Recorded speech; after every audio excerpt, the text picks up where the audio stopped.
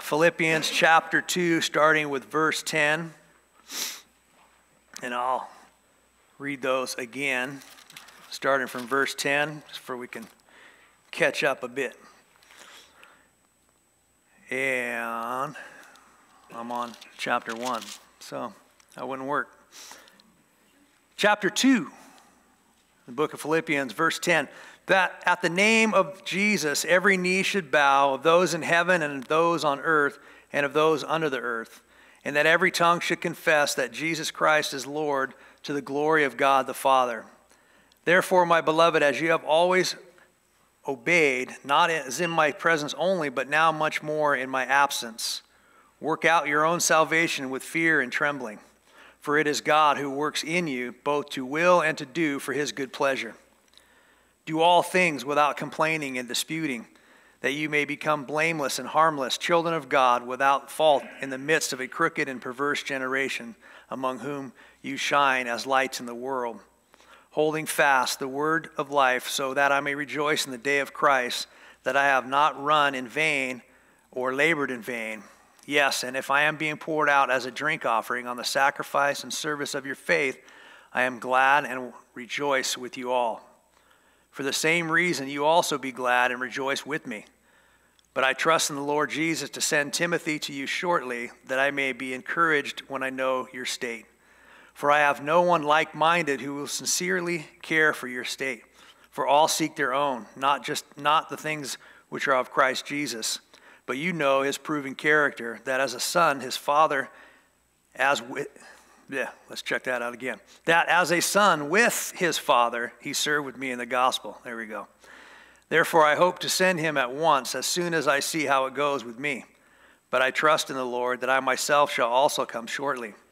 Yet I considered it necessary to send to you Epaphroditus, my brother, fellow worker and fellow soldier, but your messenger, and the one who ministered to my need.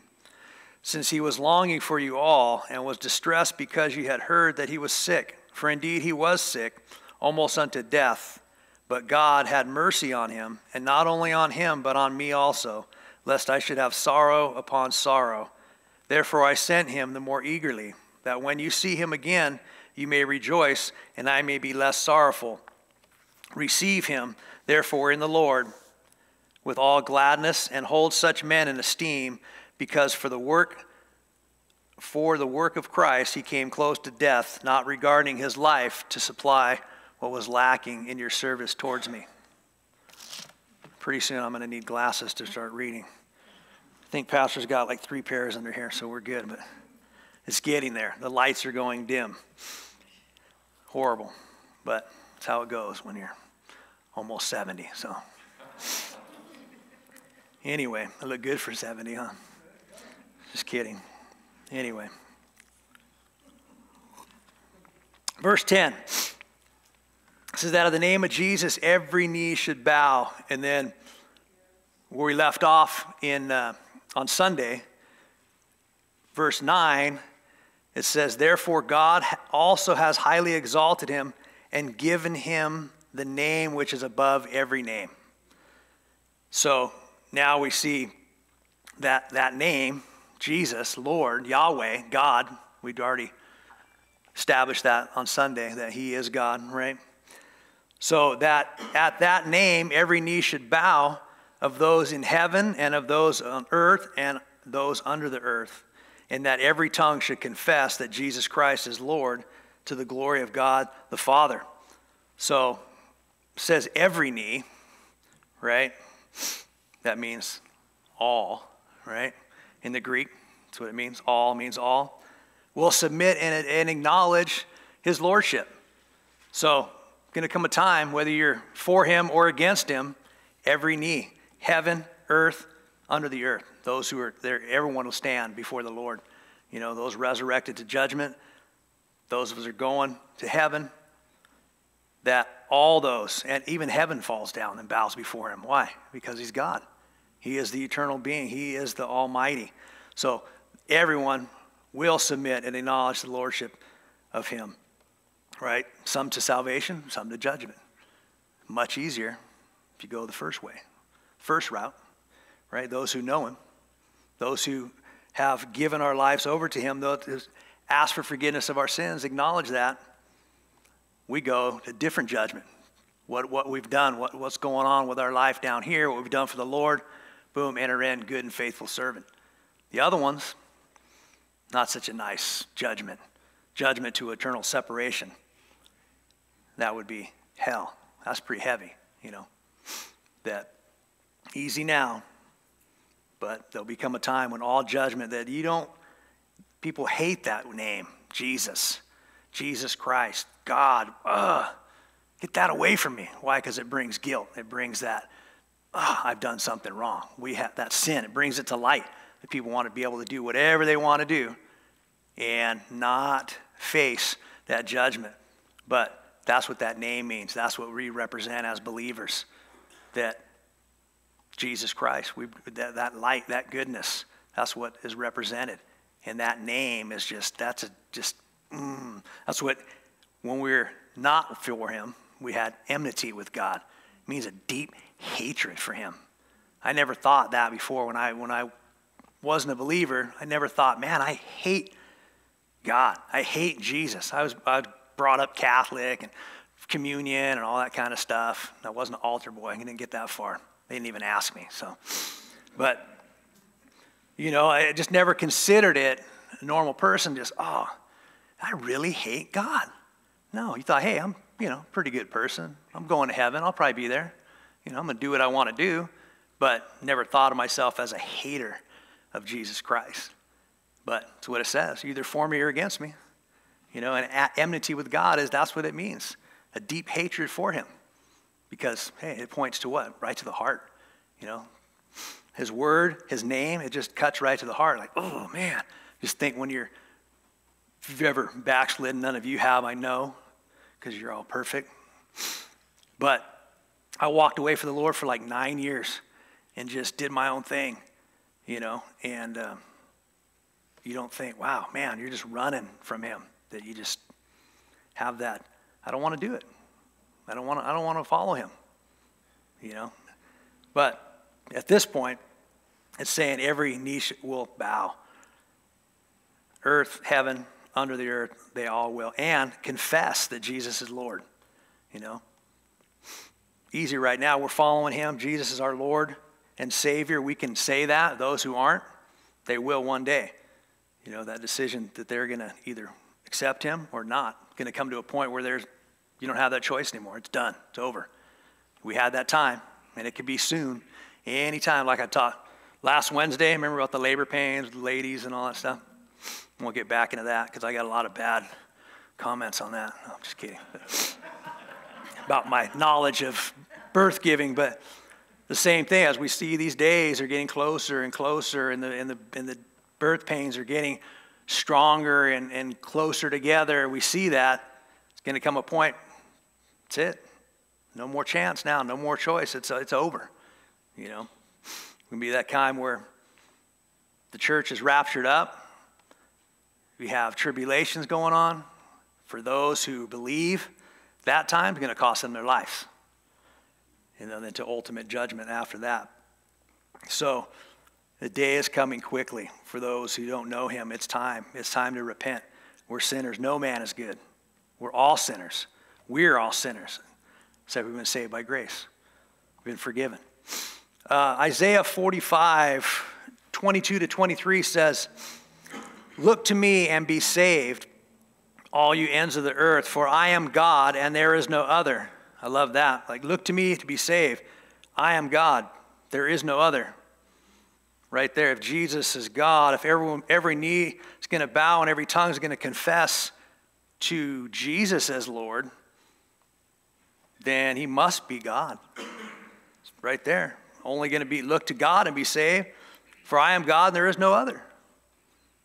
Same. I have sworn by myself, the word has gone out of my mouth in righteousness and shall not return, that to me every knee shall bow, every tongue shall take an oath.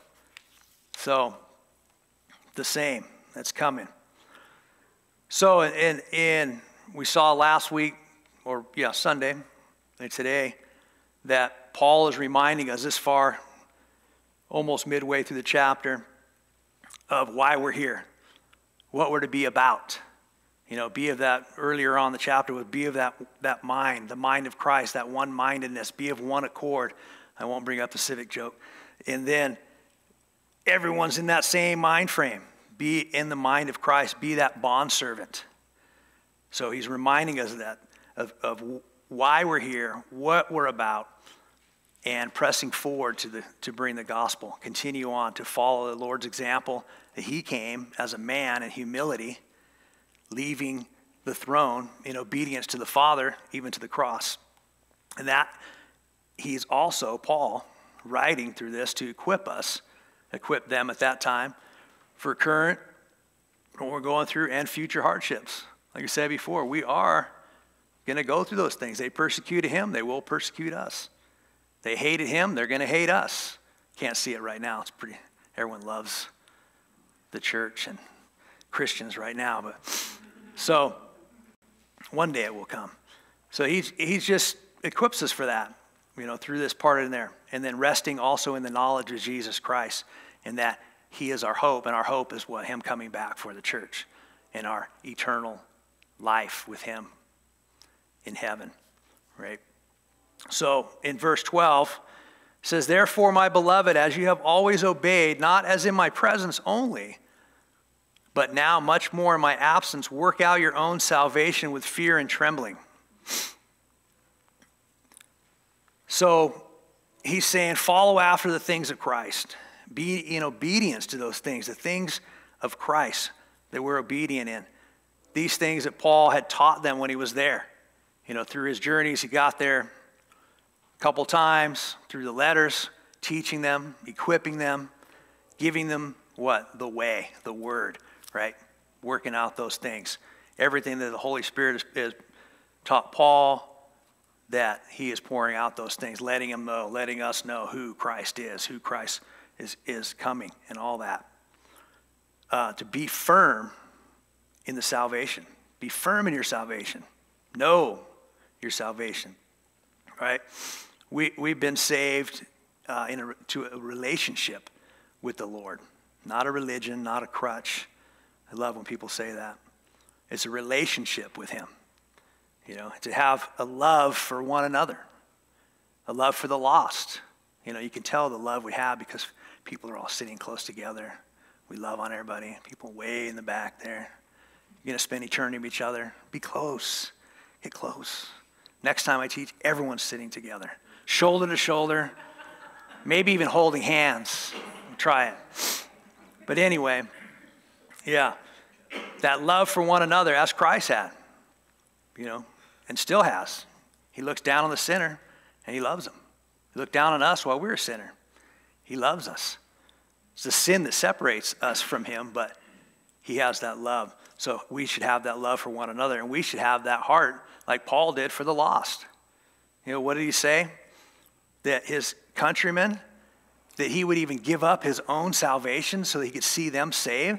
That's pretty heavy right there. I'm not giving up none of mine for nobody. But that's where his heart was. And he didn't, you know, of course he didn't mean it. But his heart was for, hey, that's how deep a love he had for his people, for the lost, like we should have. Sometimes we want that they would just fall off the end of the earth, be easier, but no, you know, they're not our enemy. People are blinded, they're without the knowledge of Christ. So we shouldn't hate them. God said, love your enemy. That's not easy to do either, right? As we would pray for those who are against us. Not so easy to do either, right? Especially, we had some other presidents, you know, before who were in office that said, hey, pray for those leaders. That didn't always come out of my lips. Very hard. You're praying that, hey, maybe they'll get by a car or something, you know. Not really, but I mean, sometimes we have that, and that we shouldn't have that as a believer. You know, we should say, hey, I want to see Nancy Pelosi get saved. That'd be amazing, right? Hard to say, hard to pray for, but same time, hey, I was just as bad as she was. I was just as bad. Our sin separates us. We were sinners, spit in the face of our Lord, So they're just without God. They're ignorant to the fact that they could have this, change their whole life. That'd be kind of cool, who knows? Maybe one day they will. But yeah, that's a hard deal. That's the kind of love that Jesus had while he was on the cross for those who spat at him, those who hit him in the face, who plucked out his beard, who beat him, who nailed him to that cross. He loved all of those, his own people who cried out, crucify him. I can't even fathom that kind of love. That's tough. Usually our sphere is what? Our family. Yeah, man, okay. I'll do anything for my family, for my kids. I'll do whatever. But that's basically where it ends. If you're honest. I am. But, it extends. But, I'm saying that deep love that Christ has for the lost. How much love do you have if someone came and spit in your face? I love you, man. Give you a hug. I doubt it. Very seriously. But that's what he's saying. Have these things that I taught you that we have the entirety of Scripture that speaks of his love for us, for his people. And that is what Paul is reminding us, that be of those things and have that love for one another, believers, even though sometimes they bug you, which we do, because why? We're human, and we're not perfect. And we're a little weird, so it's hard to do sometimes. And have that love for the lost. Working out our salvation, not working for our salvation. That's always a trippy verse is work out your salvation. What? I thought it was finished on the cross. It's not what he's talking about. It's working out our salvation as Christ already did that work for salvation. And then us, it's like putting legs, putting feet to our faith, to our salvation, letting it be active in our lives, not working to get there, because that would never happen. Pastor David Gusick, he wrote, this is not to work their salvation in the sense of accomplishing it, but to work out their salvation, to see it evident in every area of their lives, to activate the salvation that God freely gave us. That's what it's talking about. The finished work is done. We believe you're saved, salvation comes, it's a free gift to everybody. And then we just activate it in our life. Because of our salvation, we have that love for one another. You're not going to have love for one another, or especially the lost or your enemy, without God's saving grace, without salvation that we've attained, that he gave for free. So that's what he's talking about in verse 12. Verse 13, it says, for it is God who works in you both to will and to do for his good pleasure. Kind of goes with the last verse. God is working in us, and he pours in what we must pour out. That's that part of working it out. Be diligent, be motivated to do his will for his good pleasure. And like I said, it's not based on working anything. It should come out. He's pouring. The more we take into him, that's like that song said, more of him, less of me, and more of him. Probably butchered it, right? But yeah, anyway. Yeah, you get what I'm saying. More, yeah. Anyway, the more that if him is coming in, we can't help it, but it comes out. We want to do those things. We want to love on people. We want to share.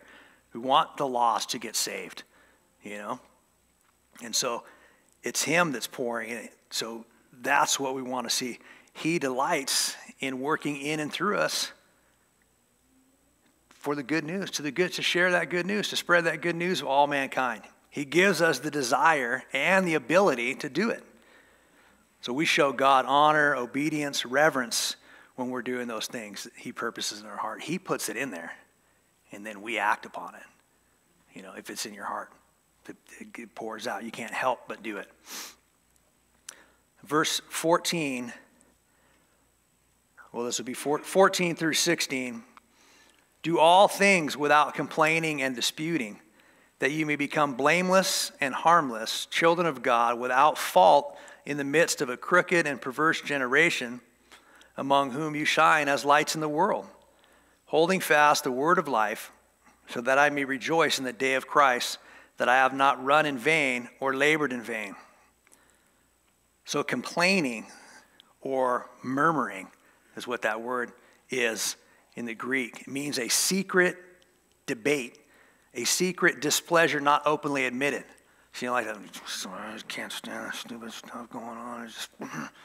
You just mumble into yourself, doing those things. That's that murmuring. It is underneath, under your breath, complaining and complaining. You ever seen anybody of those people? No? Just me? Huh? You hear them? You just hear more. Walking around murmuring about, complaining about whatever. There's some people I've known them complain about everything. Like, dude, just get away, man. You're just bringing me down. Like Debbie Downer, man. Anybody else? Anybody guilty of that? Murmuring anywhere? Yeah. Yeah, let me see hands. No, I'm just kidding. I've done it. I mean, everyone's done it. Oh, yeah. And then you start complaining about it. Do all things without complaining and disputing. Even washing the dishes, yep. We find ourselves complaining, arguing. That's what disputing is, arguing. And we need to ask ourselves, why are we doing the task? Why are we doing the work? Why are we serving if we're going to murmur about it? Who are we doing it for? A lot of people, I'll do it, and then you complain about it. Well, then don't do it. If that's what it's going to be. Even in service of the Lord, ministry. Seeing it time and time again. People will do it. I'm like, who are you doing this for? Don't do it for the pastor. Hey, I need help. Oh, I'll help, pastor. Yeah, I'll help you. And then they're complaining about it. Well, we don't need your help. Do it as unto the Lord, not for the pastor. Don't do it for yourself, for that. If we do anything, and it says, do all things without complaining and disputing. So work, play, whatever it is, Yeah, it sucks to work sometimes. You got to complain about it. You got a bum deal, whatever.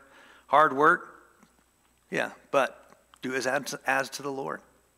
Colossians 3:23, it says, and whatever you do, do it heartily as to the Lord and not to men.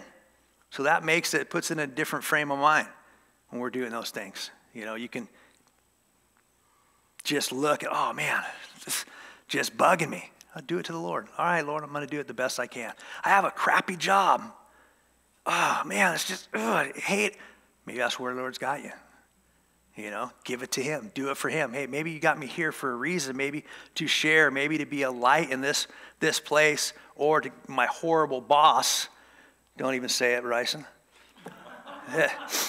Maybe it's so they can get saved. We don't know.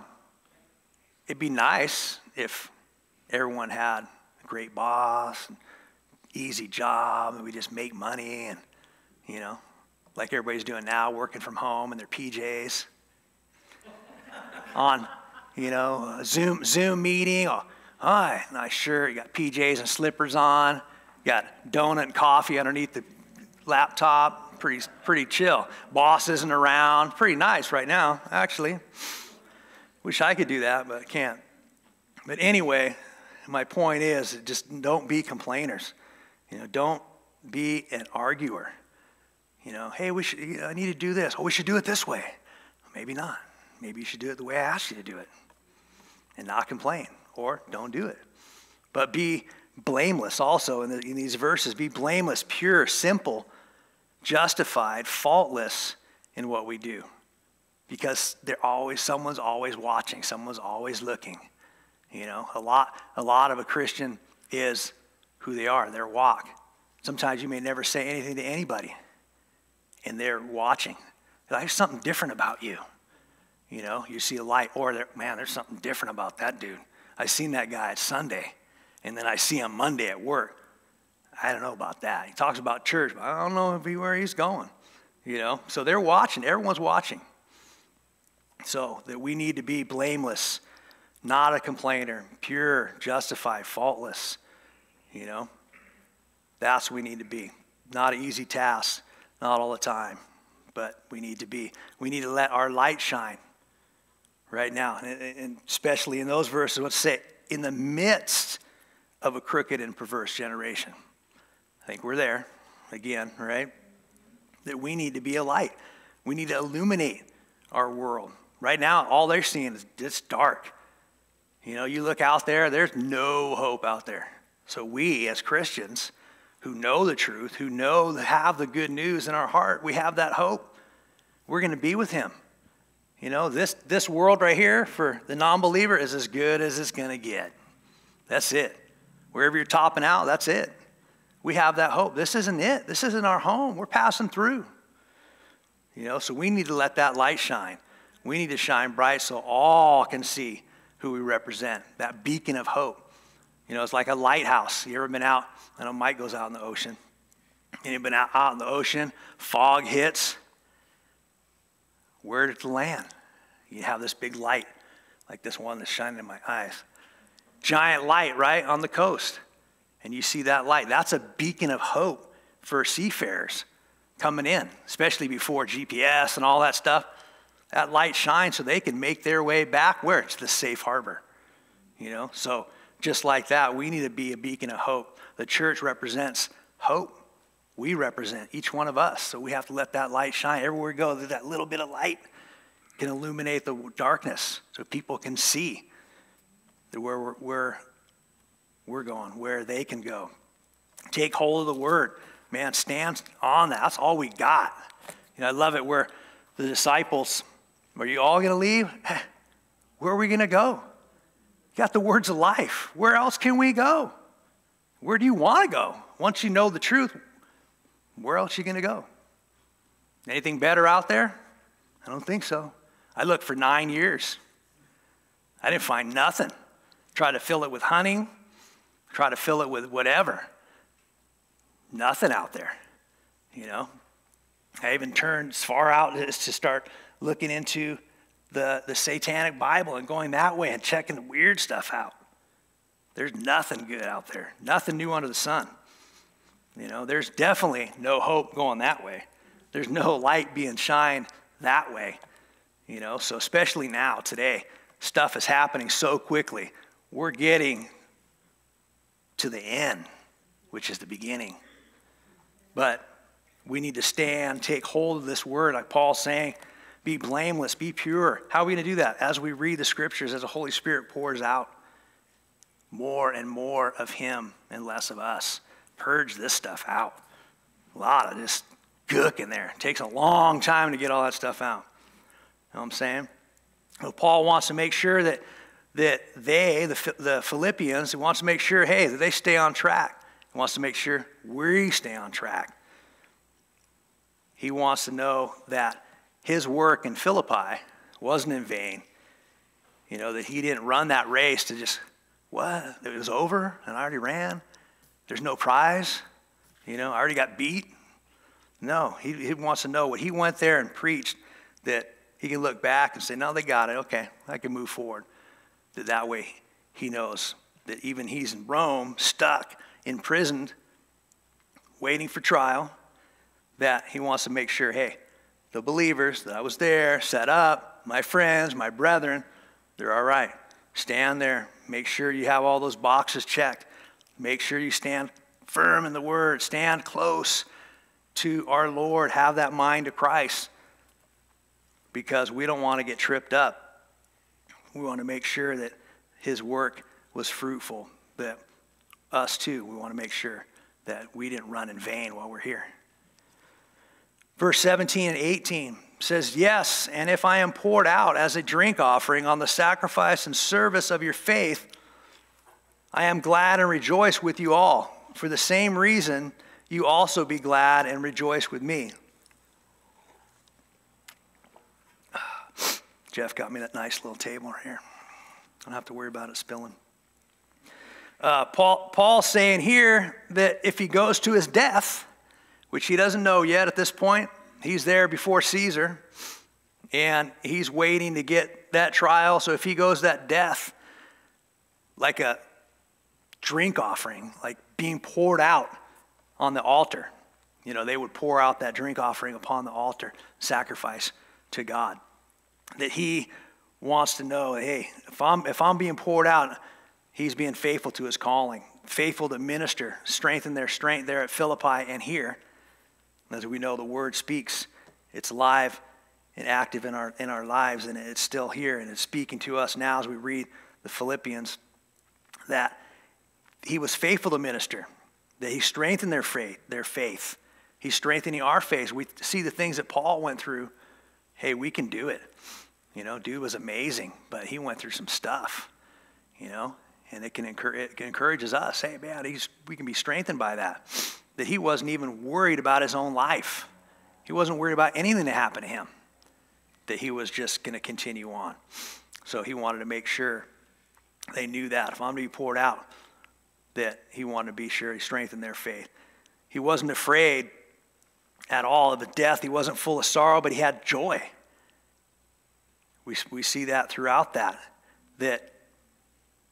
be glad and rejoice with me. He has joy. That, hey, like I said before, it's a win-win. Caesar puts him to death, you're with the Lord. He lets him go, you're with your people. Win-win. He's still going. He's not afraid of that. He's not full of sorrow, but he's rejoicing. Rejoicing in the fact that if he's martyred, hey, that's good. He knows. He's good. That's fine.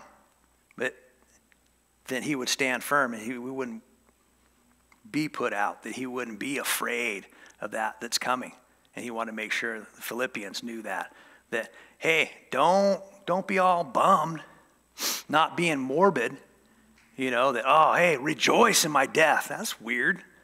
We loved you, No, not that.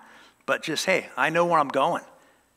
So be joyful about that. I'm going to be with the Lord. You guys are good. I'm good with it. Don't be bummed out, because I'm not bummed. I'm good. And he was all settled in his heart. I'm fine with it. So rejoice with me. Don't weep. Don't be bummed out. But have that same joy that Paul is talking about, that he's going through right now. And that we serve the Lord with an all-in frame of mind. Like Paul, that bondservant, putting aside what we're about, and for him, Jesus. Standing for him, whether in life or death, like Paul was doing. Either way is an acceptable sacrifice.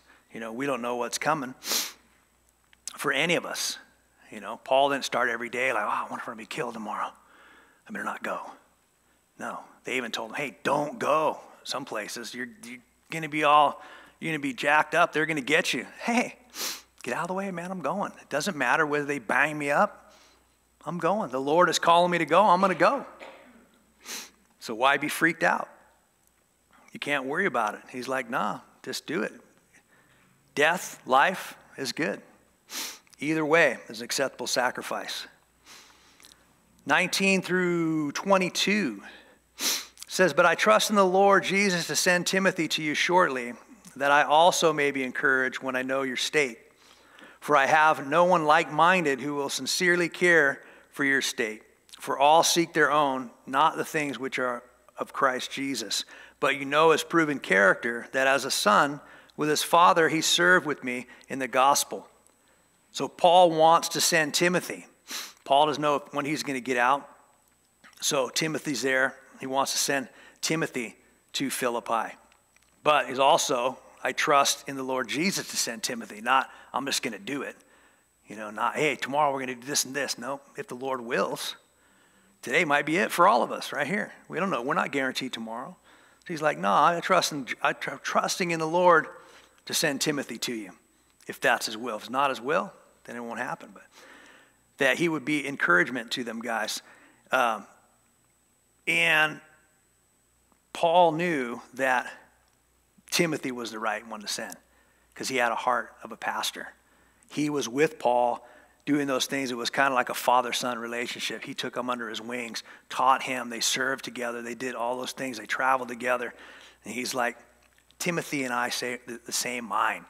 We're all about this. I'm going to send him. Not that all those who were there, he said, I have no one else like-minded who will care for you that way. Not everyone has that mind or that heart of a pastor to care for the sheep, that shepherd's heart. We're all believers. We're all going to be in the ministry, all do those things. But he's like, Timothy, we're just going to look after you like I will look after you. like sending you, because that he knew that they were there. I mean, he knew that he was there for him always, that they served together. And he expected that if Timothy went, there wasn't going to be problems to report, because like I said, the Philippians were doing pretty good. They were doing what they're supposed to do. They supported Paul. They looked after Paul. They sent material support to Paul. But they needed to be encouraged, because now, hey, your guy's locked up. You know, we look up to Paul, even though he's just a man. He's still that guy we look up to, that he would be encouraged knowing that Timothy went, caring for them, that he would report nothing but encouragement. So it's hard to say why Paul didn't feel anyone else was there, but it was probably because of that heart for ministry. Like I said, the heart of a pastor, you can be involved in ministry all the time. They always say, Pastor Anthony, the dude is full of grace, mellow, graces. I'm like a bowl in a china cabinet. I don't have that grace, and Pastor Anthony's just always, he just loves on people. That not everyone's like that. I don't have that, but there's some people that just truly have that, no matter what. They're just like, man, you love everybody.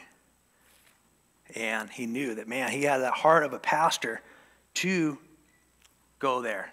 And he'd be the one he could rely on, that they were going to get what they needed to get with Timothy, and not all the other guys. And also, we saw, as we read the text, through the scripture, we know Timothy was well spoken of. They knew who Timothy was. They knew that his time in the ministry was with Paul. They knew who he was, and that they were coming in. He was in one mind. They were in one mind, the mind of Christ, and Timothy would be all right. And when you send someone that they know, hey, they were on board. Even Paul, when he first got saved, when he came, when the Lord opened his eyes, literally, when he went in, they're like, whoa, wait a minute, we know this dude. That's the guy that kills Christians.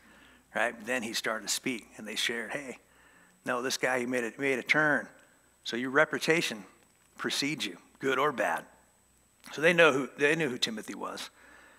Verse 23 says, therefore I hope to send him at once, as soon as I see how it goes with me. But I trust in the Lord that I myself shall also come shortly. So he didn't know what was going to go on for sure. The present situation, what kind of issues were going to come up, that if that was even possible. I'm going to see what happens with me. Maybe Paul, hey, maybe I'm going to need him with me. Maybe I'm going to need him to minister to me. So he said, hang on. There might be some deals here. We'll see how it goes with me. But I'm trusting the Lord also that I may come, because Paul wanted to go. So he said, but hey, maybe I'll be able to come out there shortly to you as well. So whatever issues they were going on, wait and see what happens. And he wanted to see them face to face, but he knew whatever the Lord had, the Lord's will. I want to go, but I know if the Lord has something else, if the Lord has this for me, that I'll suffer and be martyred, then so be it. If he lets me out, so be it. We'll see. I'm going to trust in the Lord for that, and we'll see what happens when it happens. 25 and 26. Says, yet I considered it necessary to send you Epaphroditus, my brother, fellow worker, fellow soldier, but your messenger, and the one who ministered to my needs, since he was longing for you all and was distressed because you heard he was sick. So it was better, Epaphroditus, he was the one that brought support from them. They gathered it in the Philippian church. They gathered support for him, for Paul. Sent Epaphroditus over there. He got there. Got sick. So it was better that they would send Epaphroditus back, even though he was ministering to Paul. Hey, go back. The brethren at Philippi, they're worried, they're concerned because you almost died. So it better go back, strengthen them. See there, Paul again. Hey, I'd love to have you here. We're a brother, we're talking. You came all this way, you brought me support, because Philippi is over here and Rome's way over here. It's a journey. And Paul said, no, go back. to the brethren. And don't worry about me. Go back. You've done enough here. I want you to go back. It's better for you to return to the brethren at Philippi to ease their worry, ease their concern. He was sick almost to death. And he wanted to return back to his brethren, to the place he served. And he'd been gone for a long time. Then you get back to your church and your people you're with, people that are in ministry, you get back, right back in, roll your sleeves. You want to go back. You know, your vacation or whatever, or sick and gone for a while, you come back. It's nice to be back in there. We were gone for, Amy was going through her stuff. We were gone, end of October, and we just came back end of February, March, whenever it was. That's a long time. I mean, I've been here for 20-something years in this church. And, yeah, you're missing guys. Had some people come over and visit, but everyone's here. You want to go back. You long for that. Even Amy, when she wasn't, her counts weren't good yet. I don't care what's going on. I need to get back in the church. I need to get back in fellowship. I want to see everybody. That's the same thing. Returning back. I got to get back there. You know, it's my brothers, my sisters. It's who we serve with. You know, and that's where Epaphroditus' heart was. So Paul's like, go. It's better. Ease their worry. Ease their concern. That you were almost dead, go back. So that's what Paul wanted to do, to encourage them as he encouraged himself. 27 says, for indeed he was sick almost unto death, but God had mercy on him, and not only on him, but on me also, lest I should have sorrow upon sorrow. So Epaphroditus, we doesn't say what happened, but he got there, got sick, almost to death while he was in Rome with Paul. So naturally, they were concerned. If someone gets sick here, you know, in our fellowship, we have some concern for them. Hey, we got to pray for them. Are they okay? What's going on? You know, not that we're freaked out, but hey, we have concern, true concern. Why? Because we love those people. You know, pray God does a miracle. Pray God heals them. That's what they were talking about. And he was sick unto death. They're like, man, we sent him out there. Now he goes all the way to Rome. He might die. We might not ever see him again. When they heard that. So there was that concern, not that true worry, but just a concern for his health. But the Lord had mercy on him. It doesn't say miraculously or just went through the sickness and got better. He allowed him to live. Paul did all kinds of miracles. Not this time. So weird. What? So God heals some, doesn't heal some? Yeah. Paul could have done it, but it wasn't that time. So somehow, wasn't miraculous, or may have been, doesn't say, but he was healed. So he's back up. Paul wants to send him back. He had mercy on him, and also Paul says on me. So because he saw Epaphroditus came, bringing him support, Paul, yeah, awesome. Brought me encouragement, brought me support, and now the guy's going to die. Bummer, man. That guy came and helped me out. And so Paul's like, I'm in prison, all this thing, and now I'm going to have even more sorrow? No. But he had mercy upon him as well by that. And if the Lord needs us here, we're bulletproof until he's done with us. You know, I was talking with Hank the other day, and if you guys don't know, Hank was hit by a semi. I don't know how many years ago on his motorcycle. You know, was talking back and forth. I'm like, Lord wasn't done with you, man. You know, there's only probably one Hank in the world. And until the other one's born, you got to be here. You know, guy was in the emergency lane, gets hit by a semi, and he's here today. You know, so that was amazing. Like, you're bulletproof until the Lord's done with you. You know, it didn't say, it was a mess. Yeah. Air life, never seen anybody like that lived. Like, yeah. How many people get hit by a semi and make it? You know, bike was thrashed and crazy. Anyway, hospital, all that stuff. He's here. The Lord wasn't done with him yet, or else he wouldn't be here. So, you know, not to test the Lord, not to do that, but we're bulletproof until he's done with us. So, and we see, what's that? Yeah, no, it didn't say there could be a lot of stuff going on, but yeah, You may be fine now, but you may be in a different capacity, but he still may need you here. And we see that Paul says the Lord had mercy. He had mercy on Epaphroditus. He had mercy on himself to recover. And that, that heart again, like I said, heart of a servant, that heart of our Lord is putting others before ourselves. If you're locked up, bummer. Even though Paul had that freedom to preach, to go have visitors, do what he wanted, he was still waiting trial. He was still there with Caesar. He had a guard with him all the time. That's a kind of a reminder that you're not truly free, But he was like, nah, it's more, you go, encourage the brethren, go back. More needful for you. Just like he was saying, I go be with the Lord, that's awesome. But maybe more needful for me to stay, to encourage, to help, to minister to you guys. So 28 through 30, we're going to finish. Therefore I sent him the more eagerly, that when you see him again, you may rejoice, and I may be less sorrowful. Receive him therefore in the Lord with all gladness, and hold such men in esteem, because for the work of Christ he came close to death, not regarding his life, to supply what was lacking in your service towards me.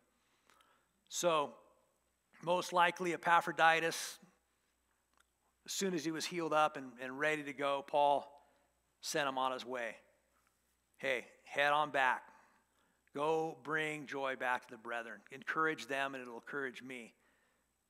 Relieve their hearts for that pain they have, and that, that you were almost dead, but go back and be with them, their fellow worker in the faith, that they will know, hey, he's back. All right, cool, man. He returned to us, strengthens us, brings us that joy that we have. Hey, all right, it's gonna be good.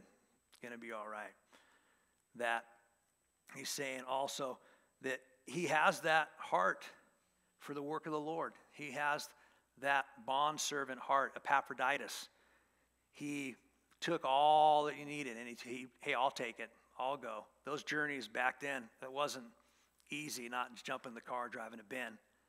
They had to cross seas. They had to go through crazy parts, walking here and there, through the deserts, through, what do they call those guys? I don't know, burglars. What do they call them guys on the side of the road? Anyway, there you go. Highwaymen. All that kind of stuff. It wasn't just easy driving, heading out and bringing support. Here you go, man. Cool, thanks. Or we'll just send it to you. Send you a check, send you a thing, whatever. That he went, hey, I'm not going to worry about it. I got to go. I'm going to go encourage Paul. Let me bring it and let me do it. So Epaphroditus, he's saying, what? These guys were good, but he's saying what you were lacking, Epaphroditus completed. So they brought it. They collected the support, and Epaphroditus completed that part, that completed service, put the finishing touches on him. They had it. He brought it to Paul without concern for himself. So that was the completion of their work, their support. It wasn't like, hey, you're lacking in your service towards me, but that was the part, hey, he completed. You brought it. He finished it, put the cap on. We're good. He ministered to us. So, and through that, we see through this chapter is just the heart of Paul towards the brethren, the heart, having that heart of Christ, that mind of Christ. The whole through Philippians is one mind, is being one-minded, Christ-like, Christ-minded, that we would have that bondservant heart, that mind of a bondservant, putting others above us, doing that, putting Christ above all else, and then knowing, hey, he is the Lord, he is God. So let us not be satisfied in our service until it's complete. Like the Philippian church. Doing it, hey, until we're done, until we're out of here, it's not complete. So continue on. Continue the race.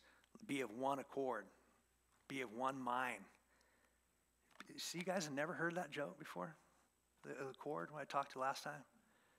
No, I can't believe that. Weird. Never heard apostles in one accord. Tried it last week. I tried again. No, nothing. All right. I'm going to find out who said it. Anyway. Wasn't funny last week. Wasn't funny this week. I'm going to keep saying it every time until you guys like, oh, hey, okay, I get it. Yeah. Yeah, okay. See, never mind. Thought I'd throw it in there.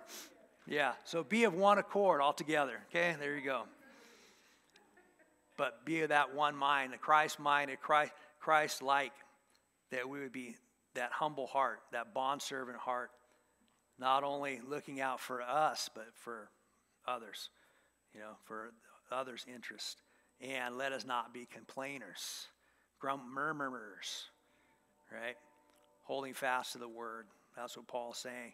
Do these things, be these things. Let us wholly trust in the Lord, and let us put on the mind of Christ. Amen. Lord God, we just thank you for just another day. Thank you for just speaking to us through your word, Lord. Just thank you knowing that you are the Lord. You are God, Father, and you are the one who forgives us our sins, and that we trust in you. We love you, Lord. We just ask you would just help us to spread that good news, to be that hope, to be that beacon of light, like a lighthouse, Lord, guiding us into that safe harbor, so that others will see and know that you are who you say you are, and that there is life after this. So we just thank you in Jesus' name. Amen.